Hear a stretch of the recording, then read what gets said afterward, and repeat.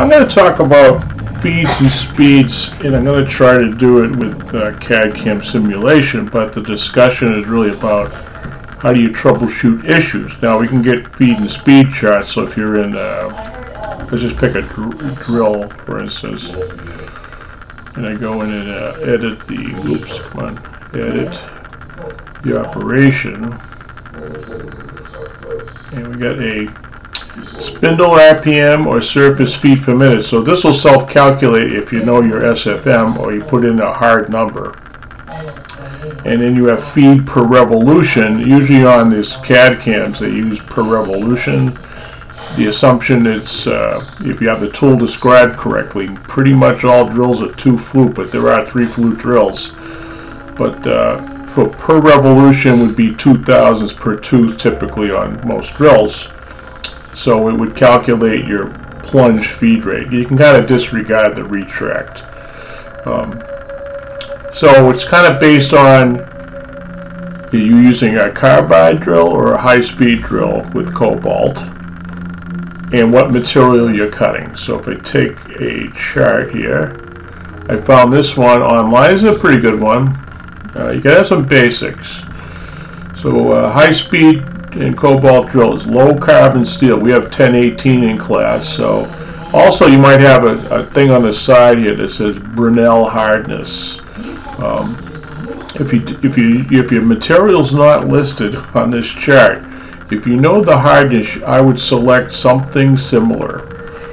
So if you got Monel or something, it's not on this chart, find something of similar hardness. Alright, so here's your surface speed per minute. Now this one does not give you range. Some give you a low or high range, but this one should get you in the ballpark.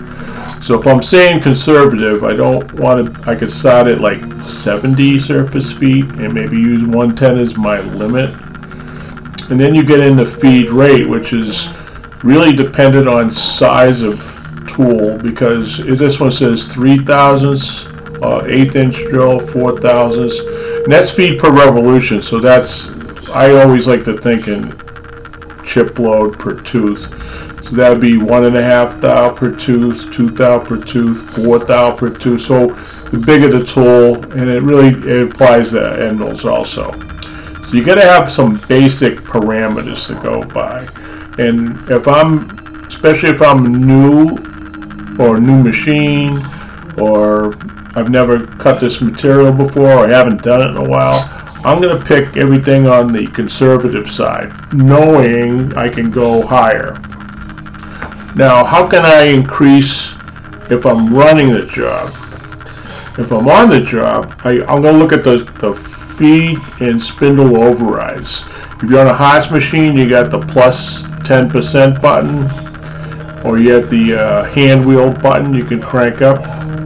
On Fanuc machines, you got a little knob that you can go, I think, 150% more on the spindle and 150% more on the feed rate. So if I got some room, and I would probably even reduce the feed rate, not the spindle RPM. As long as I know my RPM's in the range from the material, it should all work. It's really dependent on feed rate. So I would reduce the feed rate by 50%. That's no problem. Going slow is not going to hurt anybody. I think like a prototype machinist, I want to make the first part good, not the 3rd one or the 10th one. And if it's all successful, I can go, like maybe I'm at 50, I'll go to 100, or if I'm peck drilling a bunch of holes, I can do first one cut like butter. I can hear it, I can look at the load meter, all that, kind of take all that stuff in, go to the next hole, go to the next hole. Gee, it's cutting great. Let's try 120%. Let's try 130%. Geez, it cuts really easy. Now I'm at, instead of 10 inches a minute, I'm at 14 inches a minute. That's like 40% more.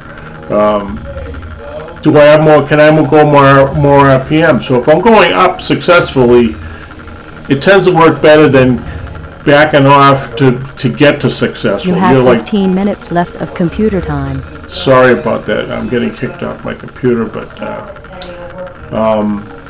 instead of backing off to become successful. So that's my theory on that.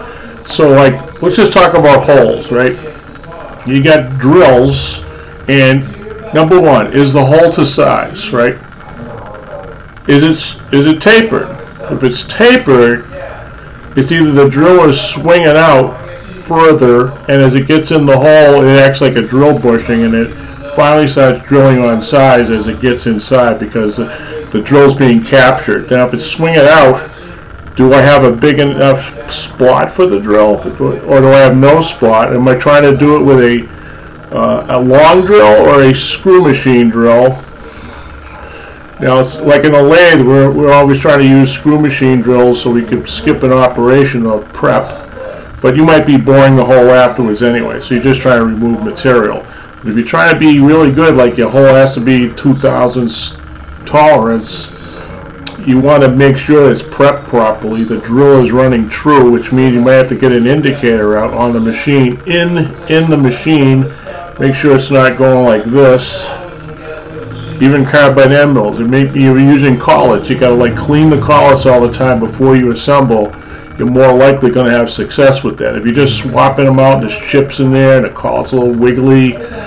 We used to have a little wash station. Sometimes we had a lot of critical stuff, so we said, let's just clean the collets every time. The collet, not the collet, and even a little bit of coolant is going to clean it out, blow out the collet and everything, assemble. So I don't really have to check every time. If I'm really on critical stuff, I'm probably going to check. If I'm using carbide reamers don't like to bend. They're going to oversize if it's swinging out at all. The shorter the reamer, it's going to do the same thing. Drills wander. The tip of the drill might not be biting in good enough. So you got to kind of troubleshoot from a machinist point of view. If you got end mills could be bending, so you got taper.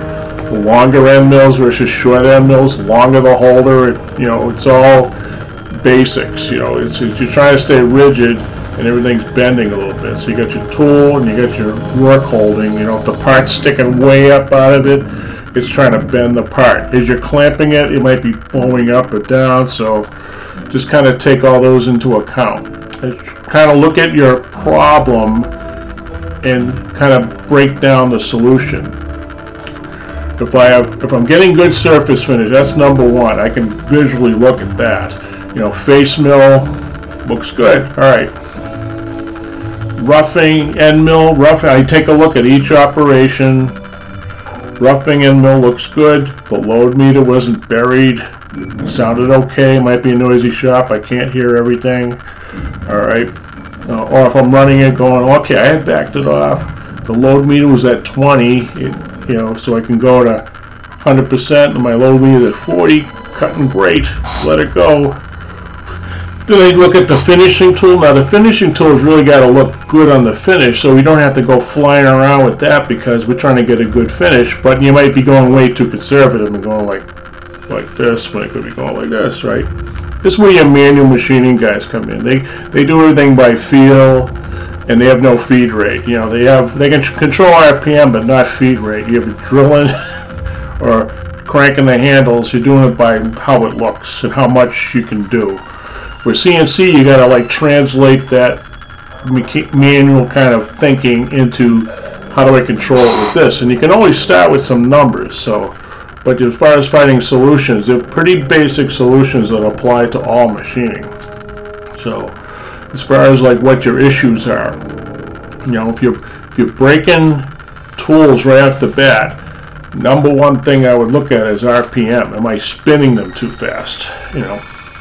It's like if I'm driving down the highway and my tractor trailer tire, which is this big, and my boat trailer are going 70 miles an hour, you can't spin the tractor trailer tire as many RPM as the little boat trailer. The smaller tools need to run faster than the bigger tools, and vice versa. The bigger tools need to run slower. I have that in my head from manual machining, but we have a feed and speed chart here. So if I go to, let me pull up the other one I had. You have 10 minutes left of computer time. I hope that wasn't too loud on your ears. So I get the same company. Actually, I'm going to put this in my curriculum. So right up in here, I got low carbon steel. This is carbide. So I think it's less than or equal to 120. Oh, that's Brunel hardness. Sorry, I'm on. Surface feed is 250, and I'm going 1/4 inch drill, 4 thou per tooth. That's my starting parameter. Yeah. If I'm using, look at it, said Brunel hardness. This is getting harder now, so you can't run it as fast. And they're actually giving you their tool number. This is the Morse Tool Company. So like, I don't really care about that. I'm going to go with probably the more conservative one. If I'm cutting like 1040 steel or P20. Oh, P20 is actually, yeah, this is up in the 250 Brunel hardness range. I'm more a Rockwell guy. Like it says Rockwell C. So hardened tools. Now we're down to 60 feet per minute for hardenable tool steels. Your like A series, O series, stuff like that. Free machining stainless 304 moderate.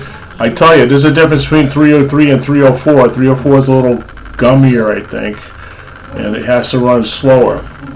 Difficult machining stainlesses. Sometimes the stainlesses benefit from specific drills and specific end mills with a different helix on it. So anyway, so I'm going to cut this off at the 11-minute mark, and this might talk about feed and speeds.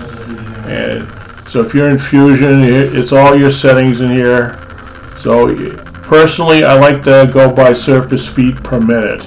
And I have to know if I'm running like aluminum, I don't want to make sure I don't go beyond what the machine can do as far as RPM. Okay, talk to you later. Bye.